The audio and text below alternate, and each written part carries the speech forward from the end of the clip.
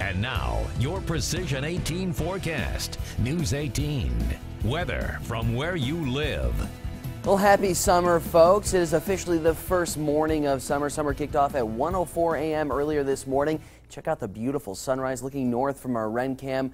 Beautiful start to the day. Temperatures sitting right around 64 degrees. Winds are calm at this point. We are expecting those winds to gust up as high as maybe 10 to 20 miles per hour later in the day today. And those southerly winds we're expecting, well, they're going to help boost those temperatures quite a bit. We'll even be warmer than yesterday. We topped out at 87 degrees here in West Lafayette yesterday afternoon. You can see over the last 12 hours, really looking at pretty nice conditions. Some light cloud cover here and there, and even the isolated rain to our west completely deteriorating over the last hour or so. So all that rainfall moving eastward, really it's going to be coming in the form of upper level moisture, a few light clouds later this afternoon. We are looking at a nice sunny day, however, a very hot day to say the least. Afternoon high temperatures today will be about 6 degrees above the average for this time of the year. We're looking at an afternoon high here in West Lafayette of 90 degrees. 90 degrees will be your high temperature today. We are also looking at heat indices maybe up around 95 at times, so please just be safe out there later this afternoon. And that pretty much goes for the entire extended forecast. Very, very hot temperatures expected for the first week of summer. Winds will be from the south right around 10 to 15 miles per hour later this afternoon, feeling a lot like summer this afternoon before temperatures fall right back down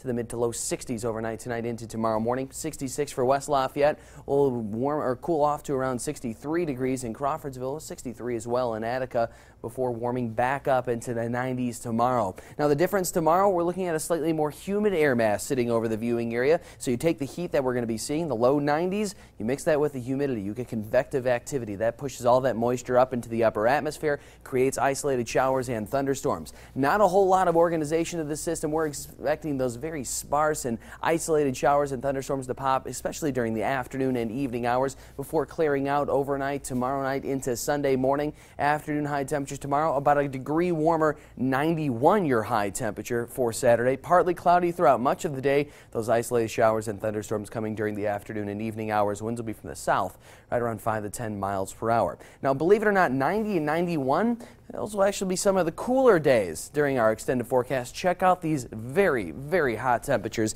90 today, 91 tomorrow. Look at the isolated chances of rainfall almost each and every day throughout the next 7 days as well. We get up to 92 on Tuesday and Wednesday before our first organized chance of rainfall arrives Wednesday night into Thursday morning, Liz. That'll come in the form of a cold front producing isolated showers and thunderstorms along that line.